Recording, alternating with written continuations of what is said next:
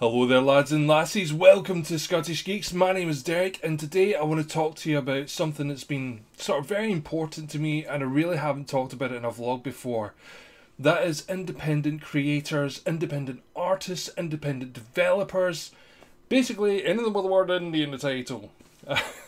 This is something that I should have said and really needs to be said, really, and it shouldn't need to be said to you guys, but it needs to be said in general.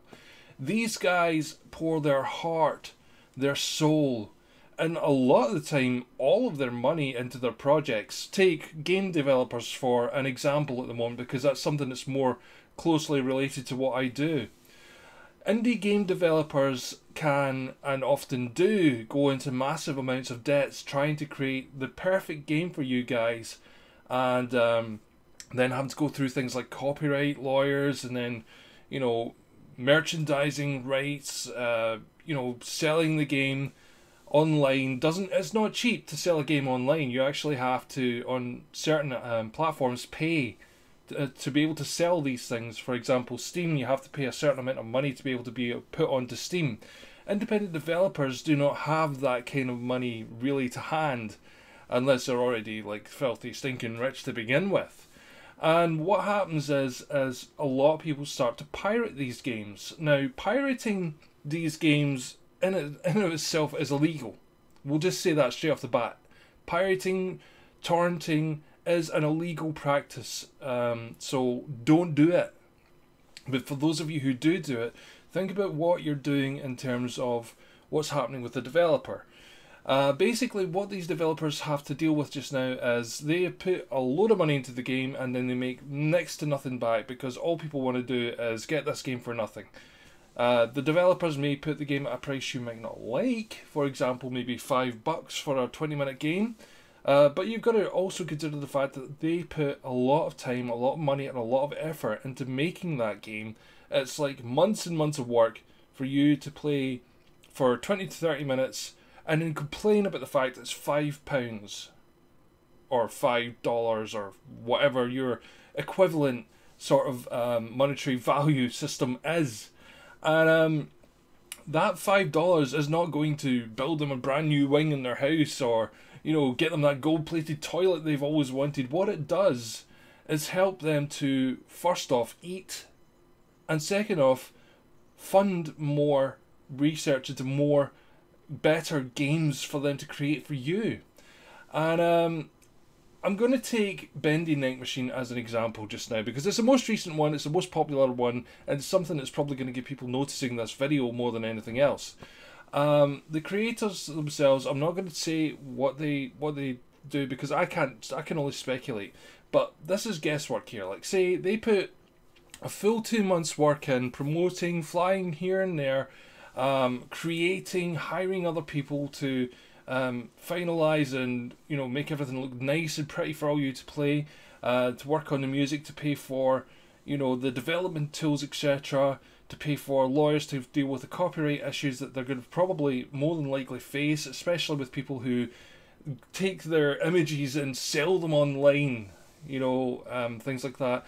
And they're asking for like $5 or $6, I think it is, for that game, and in return a huge percentage of you are pirating the game because you don't think it's right that you should pay for it. Now what's going to happen here is that chapter 3 of Bendy Night Machine is going to take a lot longer to come out because the guys can't afford to keep going the way they're going because you guys have refused to pay for it. Not you guys personally, I'm just saying some folk are having issues with paying for it, and it just means like that chapter 3 that we're all waiting for is going to take longer to come out. It's going to maybe not be as polished because they can't afford to hire the people. They may even have to go at some stage, look, we can't finish this game because we can't afford it.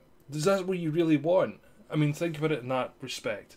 Don't think of it as paying for a product. Think of it as an investment into a future company that could bring you out the games that you so desperately want. I mean, if you think about it logically, no game company could afford to shell out games for nothing all the time. They need funding, they need you know, they need sponsorships, they need all that kind of thing.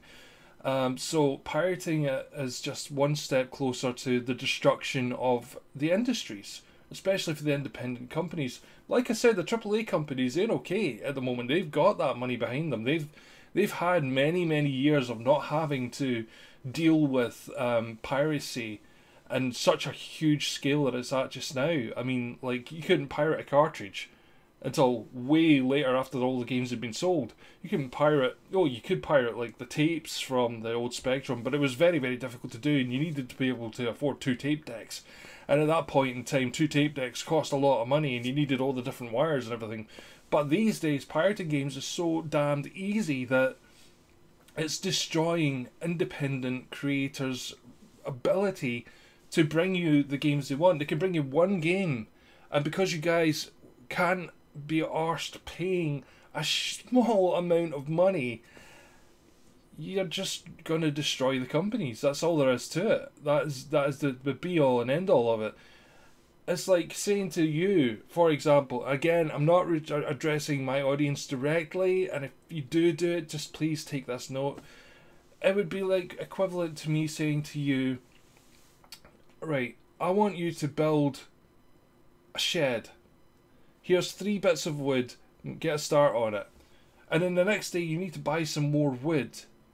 But you can't, because I'm like, well, I'm not going to pay you for that because it's not finished yet. So, but you still need to finish it before you get paid. How are you going to do it? You're not going to be able to do it because you don't have enough money to do it. Because you're not getting paid for the work you've done, and people are expecting you to finish it whether they pay for it or not. And you can't finish something you can't afford to build. That's my only analogy for the whole thing. Support your indie developers, even if it's through something like Patreon, or, you know, I mean, it was actually Mike Mood that said this. It's like, look, if you're going to do that, please at least, you know, give us some support. Buy some of our merchandise, you know, do something that contributes towards what we do, because if they can't do that, you're not going to get a game. That's it. That's all there is to it. You know? So, don't pirate. Pay for the products that you really want. If you must wait, then wait until the product's finished, and then wait till it goes on sale or something like that. Something that the developers themselves or the creators themselves have agreed to give you that. There are contests out there if you're so desperate. I had a contest up and hardly anyone entered.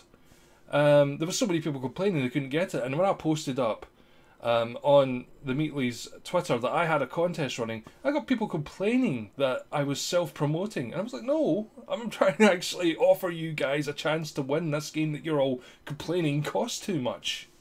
I mean, seriously, you want something for nothing, but someone offers it to you in a play, and you're like, oh no, that's just self-promotion, I'm not going to do that.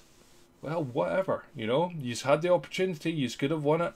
I could have maybe asked for a couple of extra keys if a lot of people had, you know, entered the contest. But as it stands, the person that won it fair and square, and that's all there is to it. But yeah, piracy is going to destroy what you love. The independent games companies, the AAA games companies, they can bring out whatever the fuck they like. But the independent ones who are truly passionate about what they're doing right now, they're suffering because you can't be arsed paying. And that's all there is to it. Anyway, guys, let me know what you think personally about piracy and people who pirate games, because I just really want to know what your thoughts are. I really do. I mean, there would be no judgment from me in the comments below. You may judge each other, but that's not my problem. Okay? I just want to know what you guys personally think. I'll reply to as many comments as I can, and we'll see how it goes. Anyway, thank you guys so much for watching, and please remember, do not pirate stuff. It's just bad, right? Okay, bye-bye.